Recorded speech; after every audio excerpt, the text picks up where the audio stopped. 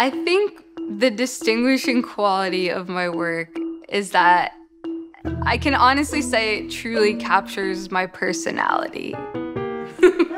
It's very much based in play and imagination and kind of the childhood sense of wonder.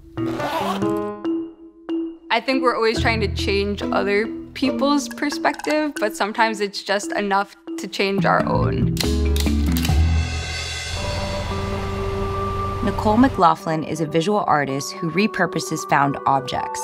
For her, the idea of making her mark isn't about making something new. It's about making something with what we have.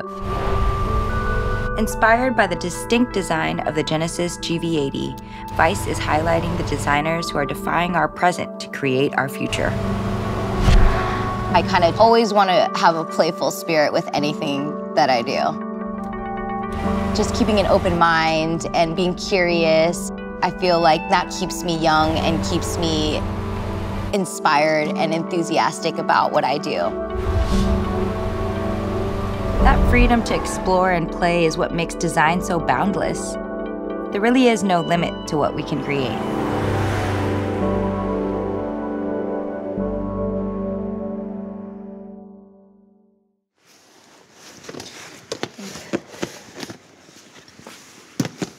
This is where I keep all of my scraps and different projects that I've taken apart.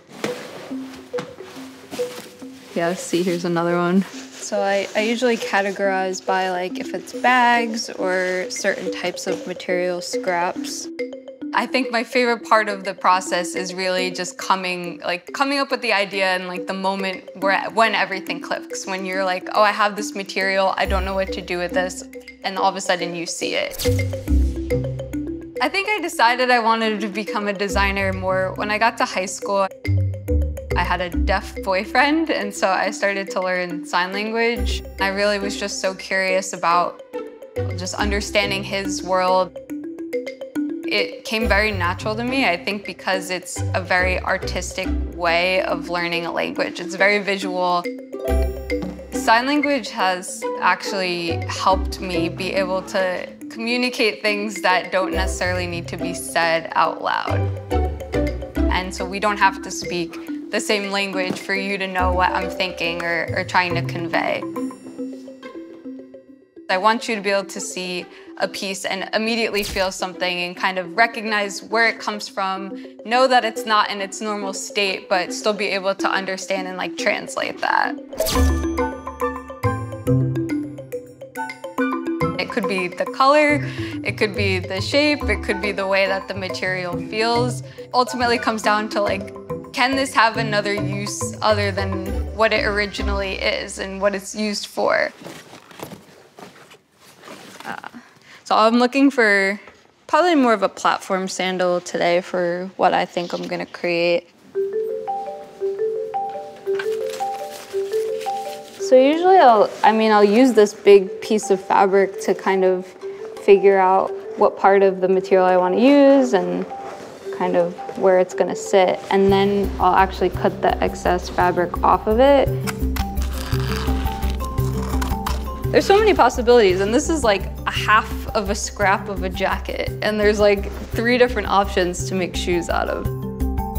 Anything that you cut, it's not permanent. You could end up using whatever piece for something else, and kind of continuing that lifespan is really important. But I think we have something here. I think any type of creative process, there is some type of vulnerability within yourself. People will comment on my pictures sometimes, just why? Like they'll literally write the word why. And I always sit there and just like, why not? There has to be that exploration in order for things to be able to be uncovered and to be newly created. That was honestly the biggest push, was for me to just kind of let go of the fear of not being ready, never being ready enough to make something. We made a shoe.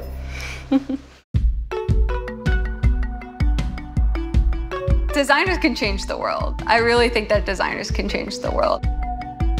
We're starting to see some amazing changes within every industry. People have been thinking about sustainability, and it always comes back to the word of resourcefulness. I want to shift people's perspective with the way that I create things. If we thought about what's prefabricated, pre-made, can we take that apart and figure it out to make big changes? It doesn't have to be perfect. It really can just be taped and stapled together, but ultimately the idea will get out there and it'll evolve from there, and you could end up changing the world from that.